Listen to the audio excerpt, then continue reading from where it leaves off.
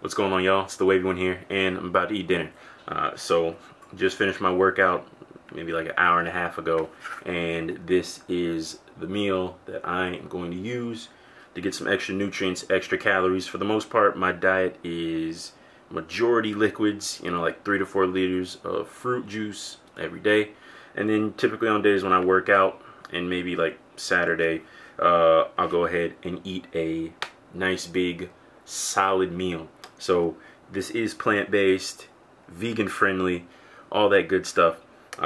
We've got kale in here, I've got cabbage, I've got this little Indian food packet thingy with chickpeas, garlic, you know, some other stuff in there.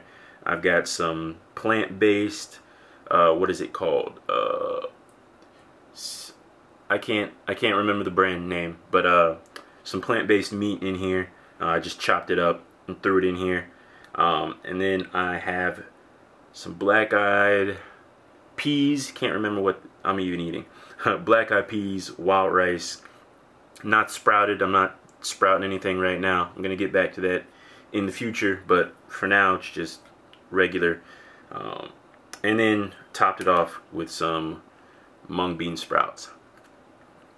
They didn't have alfalfa sprouts, so I like these too, so I got them. But yeah, I mean, literally I made a pot full of food, and here it is right here. It's a pretty good amount of food. I really don't need much, but we all like to eat, right? So yeah, I'm gonna have this. I'm gonna enjoy it. I'll make sure to post more videos in the future letting y'all see the type of stuff that I actually eat. You know, if you are on this plant-based journey, a lot of people say, oh, it's so hard to be vegan, it's so hard to be plant-based, when in reality it's not. You just probably don't want to cook, and you're gonna have to cook, so get used to it, unless you're gonna order out all the time, but that adds up. It's just cheaper to make your own stuff.